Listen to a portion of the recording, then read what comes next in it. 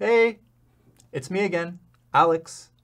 You might remember me from Course 1, but it turns out I'm also your instructor for Course 2. I'm super excited to walk you through the process of a design sprint. Let's go ahead and dive in.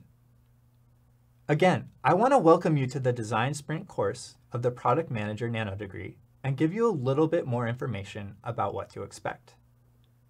This course is for students who are interested in learning how to solve problems by understanding the problem, ideating, and then bringing an idea through concept, design, and user validation.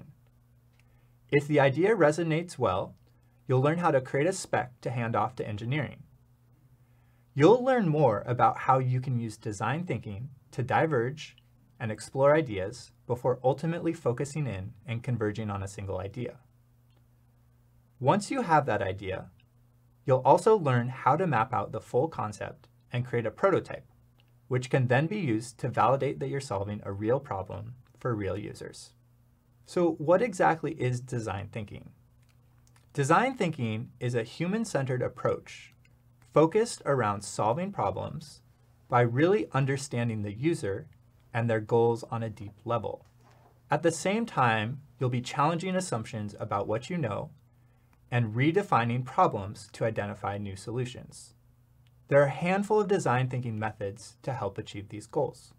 A design sprint, on the other hand, happens when you bring together a cross-functional team to solve a specific problem in a set amount of time.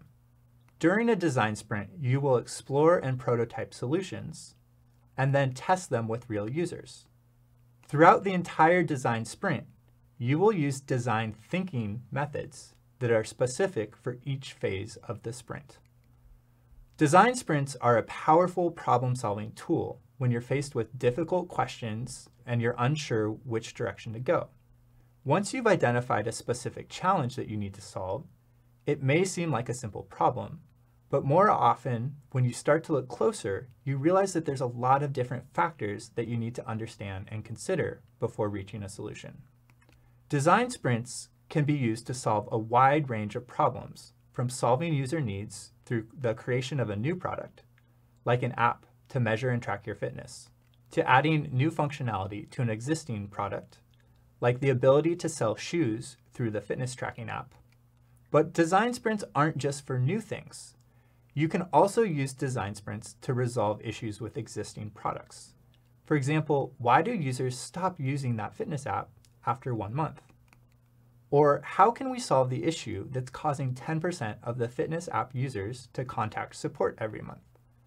Now that you have a high-level understanding of what a design sprint is and how it can be used to solve problems, let's walk through the learning objectives for this course.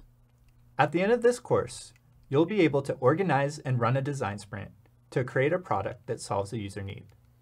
You'll be able to create sketches, storyboards, and build interactive prototypes. And you'll be able to design a research plan to validate product concept and identify usability issues along critical user journeys. You'll also learn how to recruit participants and conduct usability tests following a research plan, as well as translating user insights into product improvements. I'm super excited to have you here for this course, so let's go ahead and get started.